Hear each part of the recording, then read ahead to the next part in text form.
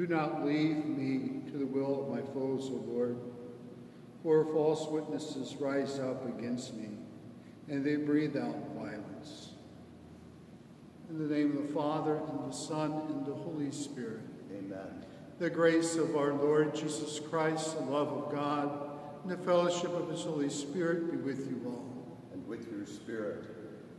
As we journey in this Holy Week, we journey with the Lord to the cross. As we journey with the Lord, we place ourselves in the hands of our God's mercy, seeking freedom from anything that keeps us from the Lord.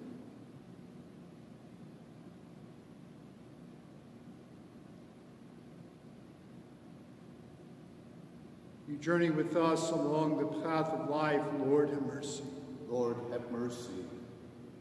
You reveal the mystery of the cross to us. Christ, have mercy. Christ, have mercy. You learned obedience through your suffering. Lord, have mercy. Lord, have mercy. May Almighty God have mercy on us, forgive us our sins, and bring us to everlasting life. Amen. Let us pray.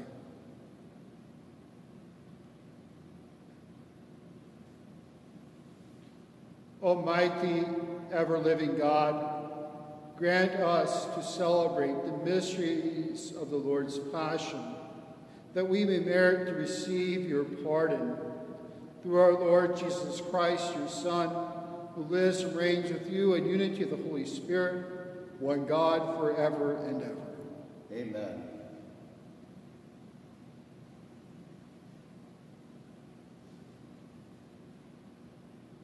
A reading from the book of the prophet Isaiah. Hear me, O islands. Listen, O distant people.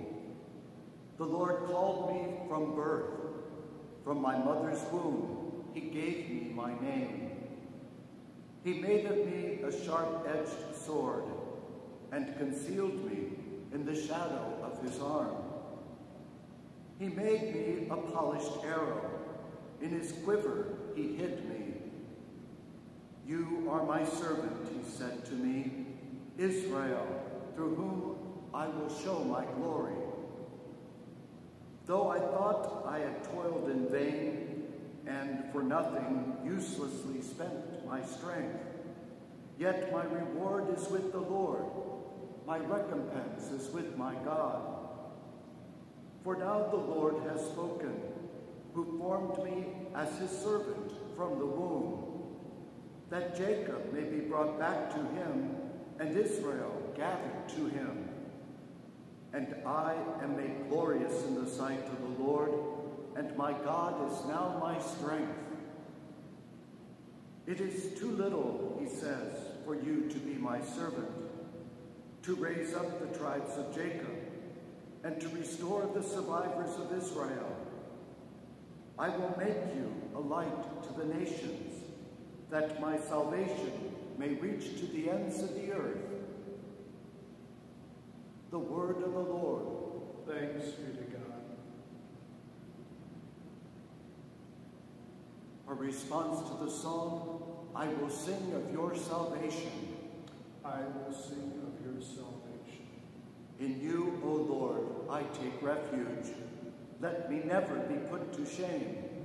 In your justice, rescue me and deliver me. Incline your ear to me and save me. I will sing of your salvation. Be my rock of refuge, a stronghold to give me safety. For you are my rock and my fortress. My God, rescue me from the hand of the wicked. I will sing of your salvation. For you are my hope, O Lord, my trust, O God, from my youth. On you I depend from birth. From my mother's womb, you are my strength. I will sing of your salvation. My mouth shall declare your justice, day by day your salvation. O God, you have taught me from my youth, and till the present I proclaim your wondrous deeds. I will sing of your salvation. Praise to you,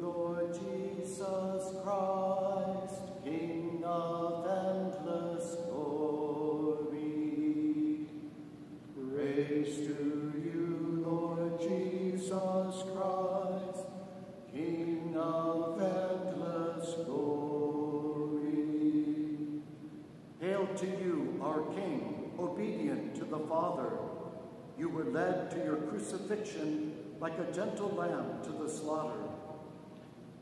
Praise to you, Lord Jesus Christ, King of endless glory. The Lord be with you. And with your spirit. A reading from the Holy Gospel according to John. Glory to you, O Lord. Reclining at table with his disciples, Jesus was deeply troubled and testified, Amen, amen, I say to you, one of you will betray me. The disciples looked at one another, lost to whom he meant. One of his disciples, the one whom Jesus loved, was reclining at Jesus' side. So Simon Peter nodded to him to find out whom he meant. He leaned back against Jesus' chest and said to him, Master, who is it? Jesus answered, It is the one to whom I hand the morsel after I have dipped it. So he dipped the morsel and took it and handed it to Judas, Simon, son of Simon the Iscariot. So Judas took the morsel, and Satan didn't enter him. So Jesus said to him, What you're going to do, do quickly. Now, none of those reclining at table realized why he said this to them. Some thought that since Jesus kept the money bag, Jesus had told him, buy what we need for the feast, or to give something to the poor. So Judas took the morsel and left at once, and it was night. And when he left, Jesus said, Now is the Son of Man glorified, and God is glorified in him. If God is glorified in him, God will also glorify him, and he will glorify him at once. My children, I will be with you only a little while longer. You will look for me, and as I told the Jews, where I go, you cannot come. So now I say to you.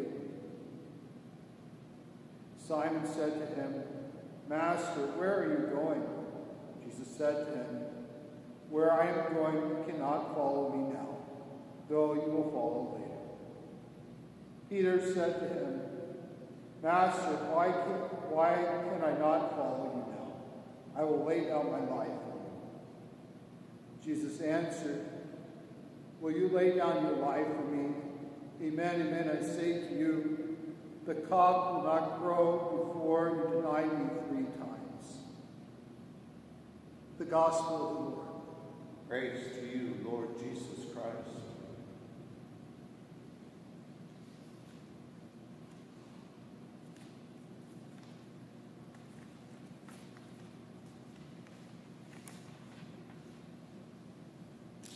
Have you ever wondered what it would have been like to have been at the Last Supper? What would it have been like to have been there? You know, I think there's a lot of different words that we can use to describe what it would have been like to have been at the Last Supper. I mean, it would have been pretty amazing then there when Jesus took the bread for the first time and said, Take, eat this, this is my body. Take and drink this. This is my blood. It would have also been a very festive gathering. Each year the Jews would gather to celebrate, to remember their Passover of their ancestors from Egypt. And there's many other words that we could use to describe this gathering. But there's one word that I'd like to pull out, and that is, it probably would have been a little awkward to be there as well. I mean, just think of what Jesus said in the course of this meal. He says, one of you is going to betray me. Could you imagine being there if you were Judas? Be known that you were to be the one to betray. be called out, not by name, but to know that you're being called out would have been a moment of uncomfort. Or could you imagine being there among the other disciples when he says, all of your faith is going to be in me, you're going to be shaken? Or Peter being told you're going to deny me 3 times.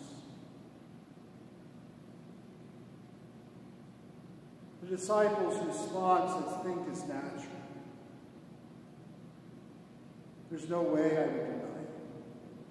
My faith in you is going to stand firm. Yet we know the end of the story. We do know that in some ways they seem to fail the Lord as our most need. Yet it's when their faith was shaken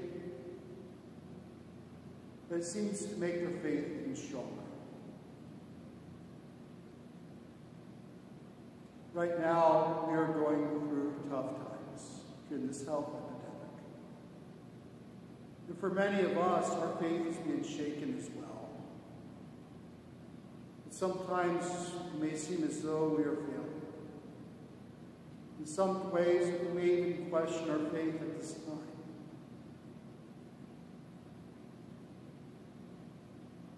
But may our faith also stand firm. May we stand strong in our faith as the palm tree in the storm. The palm tree in the storm bends, but doesn't break. May we also do the same as we journey through this storm right now. May we bend, but not break, knowing that this will make our faith even stronger.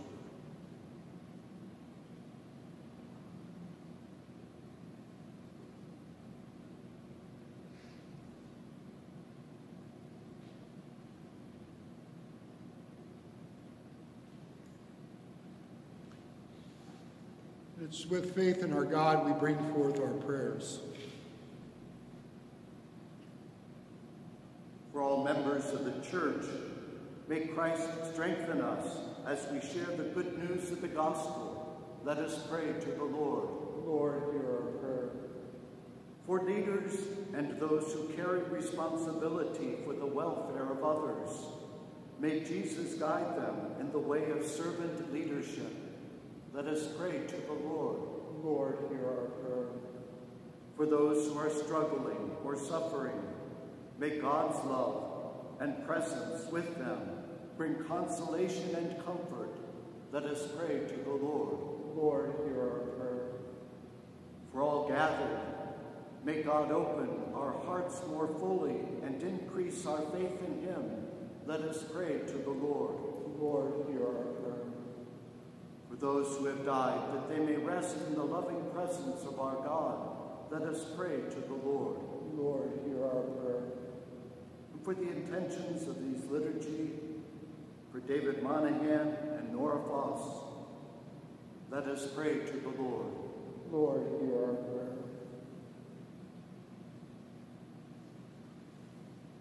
Lord our God, we bring forth to you our prayers and trust. We bring forth to you in trust, for you, we trust that you'll hear and answer them in the way that you see us fit. We make these and all our prayers through Christ our Lord. Amen.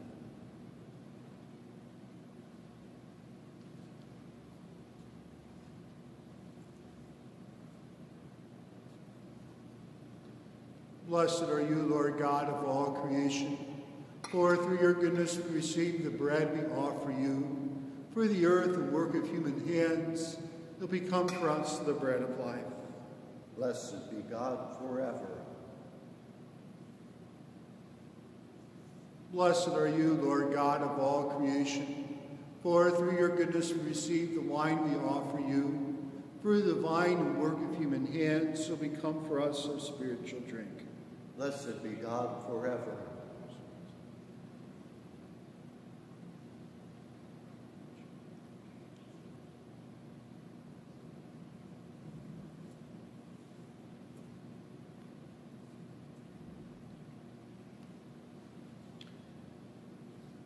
Pray, my sisters and brothers, that this our sacrifice may be acceptable to God, the Almighty Father.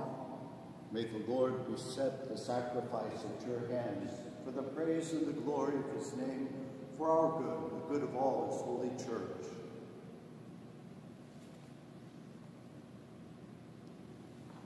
Look favorably, O Lord, we pray, on the offerings of your family, and to those you make partakers of the sacred gifts, grant a share in their fullness, through Christ our Lord. Amen.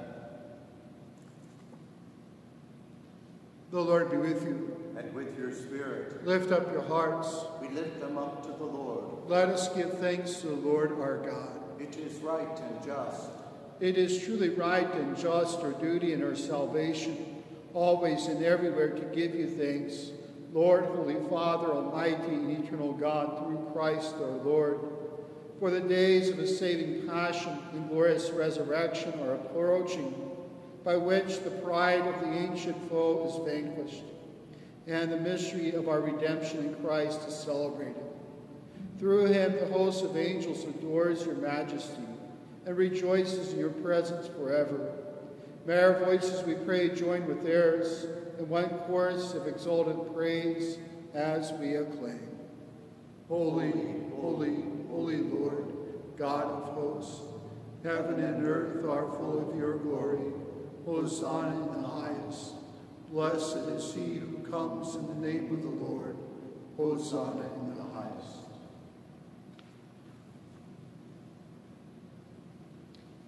You are indeed holy, O Lord, the font of all holiness. Make holy, therefore, these gifts, we pray, by sending down your Spirit upon them like the dewfall, so that they may become for us the body and blood of our Lord Jesus Christ.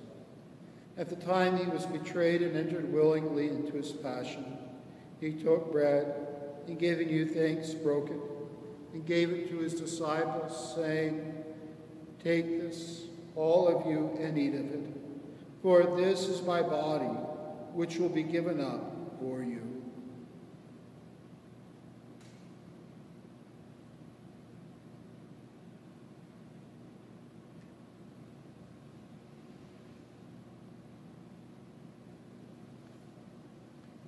In a similar way, when supper was ended, he took the chalice, and once more giving you thanks, gave it to his disciples, saying, "Take this, all of you, and drink from it, for this is the chalice of my blood, the blood of the new and eternal covenant, which will be poured out for you and for many for the forgiveness of sins.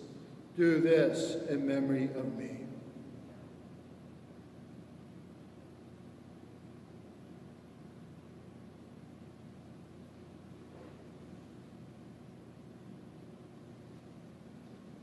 The mystery of faith. We proclaim your death, O Lord, and profess your resurrection until you come again. Therefore, as we celebrate the memorial of his death and resurrection, we offer you, Lord, the bread of life and the chalice of salvation, giving thanks that you have held us worthy to be in your presence and minister to you. Humbly we pray that, partaking of the body and blood of Christ, we may be gathered into one by the Holy Spirit. Remember, Lord, your church spread throughout the world, and bring her to the fullness of charity, together with Francis, our Pope, and Dennis and Joseph, our bishops, and all the clergy. Remember also our brothers and sisters who have fallen asleep in the hope of the resurrection, and all who have died in your mercy. Welcome them into the light of your face. Have mercy on us all, we pray, that with the Blessed Virgin Mary, Mother of God, with Blessed Joseph, her spouse, with the blessed apostles and all the saints who have pleased you throughout the ages, we may merit to be co-heirs to eternal life, and may praise and glorify you through your Son, Jesus Christ.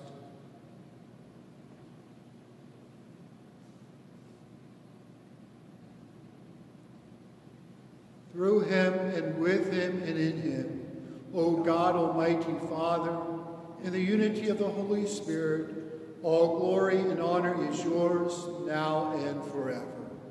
Amen.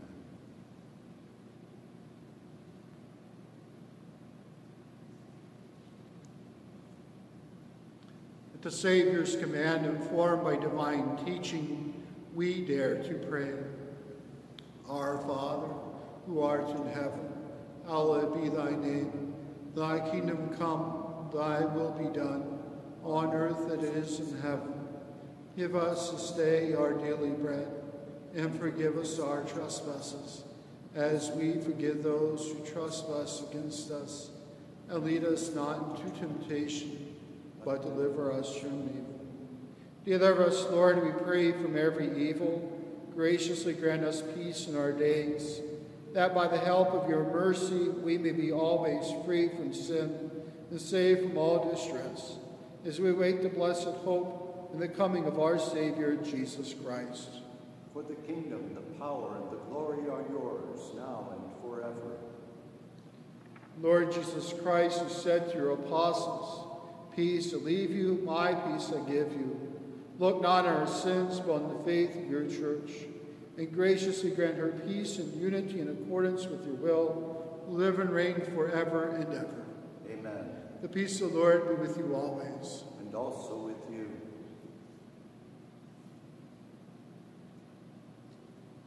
Lamb of God, you take away the sins of the world, have mercy on us.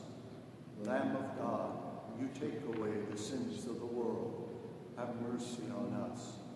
Lamb of God, you take away the sins of the world, grant us peace.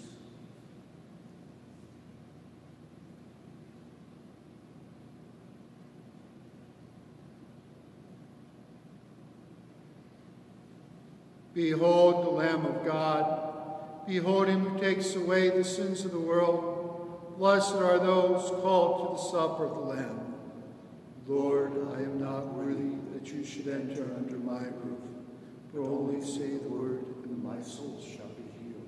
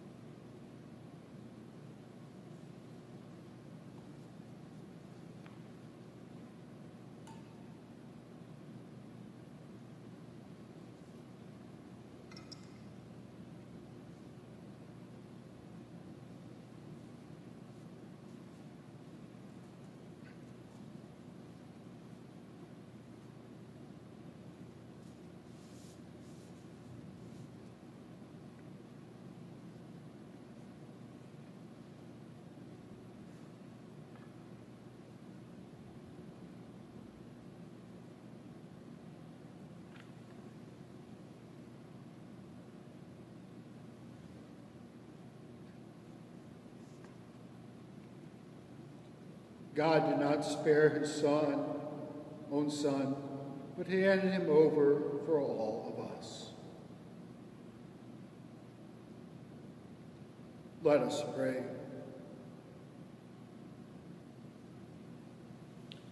Nourished by your saving gifts, we beseech your mercy, Lord, that by the same sacrament with which you have fed us in this present age, you may make us partakers of life eternal through Christ our Lord. Amen.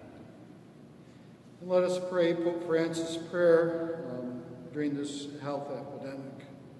O Mary, you always shine on our path as a sign of salvation and of hope. We entrust ourselves to you, health of the sick, who at the cross took part in Jesus' pain, keeping your faith firm.